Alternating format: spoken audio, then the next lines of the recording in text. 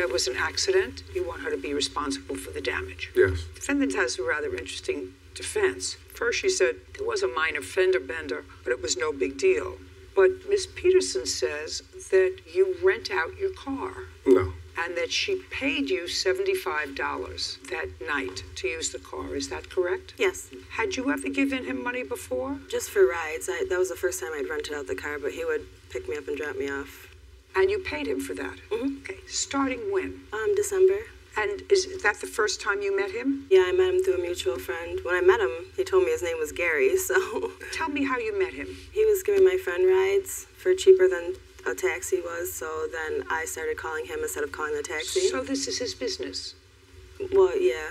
Okay. The first time you used him, December of 2015, I want you to tell me about that call that you made to him. She was at my house, and we were going to her house, so we called him, and that's how I met him, was through the first ride. And how much did he charge you for that first ride? I think it was like $10. It was right in town. That you paid him in cash? Mm-hmm. And when did you use him again? I only used him like maybe 4 or 5 times before I borrowed the car. Now tell me about the night of January 8th. Where did you want to go? I was just borrowing the car to be a designated driver for my friends. Well, you had never done that before. No, he was saving up to move down south, so he suggested that we do $100 a night, but we agreed on $75. Tell me about that conversation. Actually, he had brought it up to my friend, and she told me, so then I started talking to him about it, and he said, from 9 p.m. till 9 a.m. for $100, and we settled on $75. He came, picked me up, he got in the back seat. That was on January 8th? Mm-hmm. I dropped him off at his house, took the car. On the way back to his house, I had gotten a minor accident. I then drove the car Tell back me to about his the house. accident.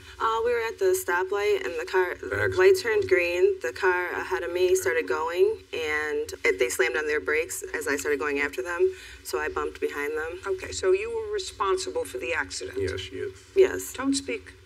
I don't feel like I didn't do $5,000 worth of damage. Well, you're clearly responsible for the accident if you hit somebody in the rear. Right. You're not supposed to get that close. So you had the accident. Mm-hmm. What kind of car was it that you were leasing for the night? I don't know what kind of car. I'm not good at the kind of car. A 2012 Honda Accent. When did you buy it? July 5th, 2015. How much did you pay for it?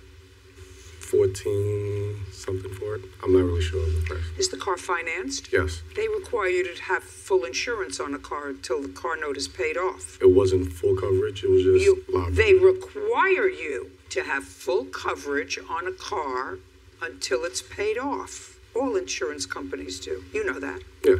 But you didn't have full coverage on the car. No, just liability. So let me just follow this. You breached your contract with the finance company. Yes. There is no question that Miss Peterson is telling me the truth, that you were operating your own little limousine business on the side for cash, and that she paid you $75 for the night of the 8th of January so that she could have the car for the night. So there's no question in my mind that you were operating a business with your car, a business that requires a license in every jurisdiction. It's not the worst crime in the world, but do you understand? Yes, You did the wrong thing 2 times. You didn't have full coverage on a car that you were supposed to have full coverage on. But she's still responsible. Oh, you think so? I'm going to tell you what the law is. The law is that when somebody comes to court, they have to come to court with clean hands. That doesn't mean if you stole a candy bar in a store 3 years ago when you came into court and you would merely let somebody borrow your car and they had an accident, I would say, well, 3 years ago you stole a candy bar, so you don't have clean hands. But you're asking the court to help you in a situation where you did 2 things wrong. You didn't have insurance, and you were conducting a business with your car without an appropriate license and lending it.